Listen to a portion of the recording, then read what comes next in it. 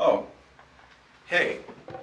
I just wanted to start this video off with a little intro, just to kind of set you guys up for what you're about to see. I hope that you guys are aware I've been working on a little computer science change kind of thing for a while now, and this is the first episode of that project, so hope you guys enjoy it. Now, get out of here.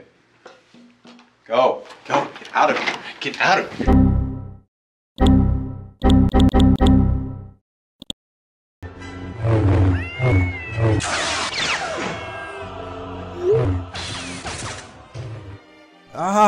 Damn cat videos every time. You know what? How much time do you waste online? I have no idea. But I'm sure that Google does. Never mind. Well, this is a problem. How can I figure out how much time I am wasting online? Well, because I'm a wannabe computer scientist, I'm gonna try and solve this problem myself using software engineering. I signal up my good friend Super F of X to brainstorm. Now listen, this is what you want to do, alright? You want to write software that automates a digital log. Meaning, you track how much time you're spending with browser windows active, then you record that time to a digital log. It's as easy as school on a Saturday. Of course, that's simple logic. But what if I also want to track productivity and compare the two? Any ideas there? Easy! In the software, just generate a list of software names, and then track window time based on the list of names. Brilliant. Seriously, thanks for your help, F. Signal when you need me. I wrote up the software and a week of data collecting goes by, and my results were a bit disappointing. I was browsing a lot, 4 hours and 54 minutes a day on average, and productive about 4 hours and 6 minutes a day. Now, what exactly does this mean? Obviously, we have to make sense of the data. Considering there are about 24 hours in a day, I'm sleeping about 7 of those 24 hours, so that's 17 hours that I'm awake. About 5 of those hours I'm browsing, and 4 of those hours I'm productive, which leaves 8 hours in undefined time. So, if this week of data were to represent my entire life, I will have wasted 21% of my life browsing online. Wow. No, I don't think you understand, so let me reemphasize. If I live until I'm 100 years old, I will have spent 21 years worth of time essentially just looking at cats with laser swords. So, problem solved, I guess?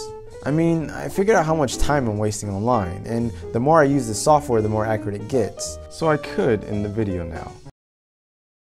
Psych! You know there's no way I could continue living life knowing that if I hit 100 years old, I will have wasted enough time that I can legally drink alcohol and drive.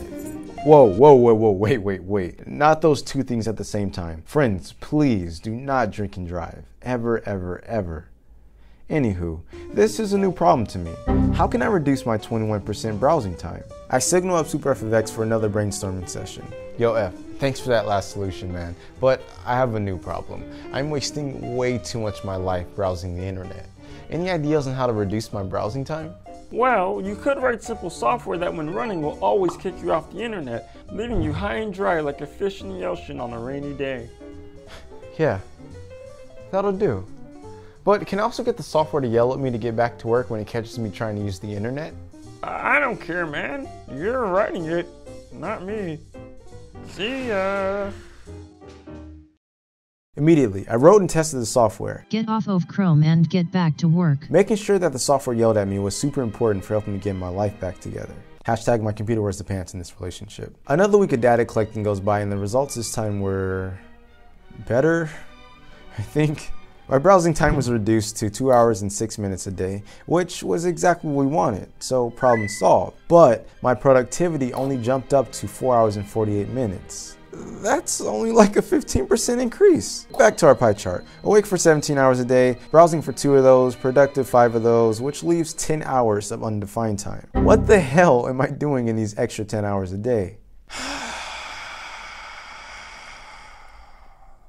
Alright, well, we've done enough problem solving for today. In conclusion, even though both solutions solved their respective problems, and listen, I hear you, it was only 2 weeks of data collecting, I know, but I'm just trying to run a YouTube channel here, alright? The data is telling us that maybe this whole time we should have been focusing more on reducing the undefined time and turning it into productivity, because it appears that we only reduced the browser time and turned it into more undefined time for the most part. But I mean, this software doesn't collect data outside of my one device, so undefined time also includes some productivity time and a little browser time for my mobile devices, and you get the point. It's not the perfect solution, but I mean, whatever. Better that we have something to work with than nothing, right? So how can you figure out how much time you're wasting online? By downloading my online browser time software on the link at the top of the description. And how can you help reduce your browser time? By downloading my Get Back to Work software at the top of the description as well.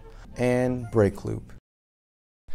Alright guys, I hope that you enjoyed today's episode, and if you download and use this software, please share your results with me on Twitter and Instagram. @StephStuff is my handle. I'd love to see how productive you guys are, and if you're more productive than I am, be ready to share your advice with me. Anyways, here are my afterthoughts.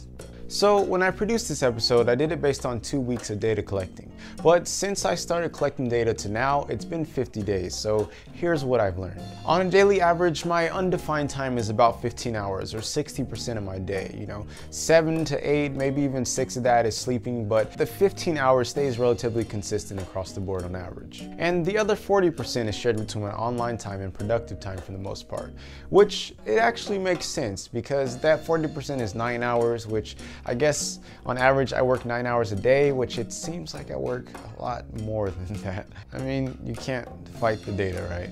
And I think it's important to take this 50 days with a grain of salt because I didn't really use my Get Back to Work software during this time period, mostly just for that second week, and then after that, a day or 2 or 3 I used it. So, it's a little difficult to tell how helpful that software actually is at the moment. Although we do know based on 1 week of data collecting, it does help in that range, so I don't know. And lastly, I think that our conclusion of converting undefined time to productive time was pretty spot on, because the 60% undefined time for the last 50 days doesn't really change that much. And so we'd have to find some way to convert the undefined time into productivity time, which is a solution for a whole other day. But yeah, again, I hope you guys enjoyed this episode, and I hope you enjoy the software, but whatever the case may be, remember to always feed your curiosity.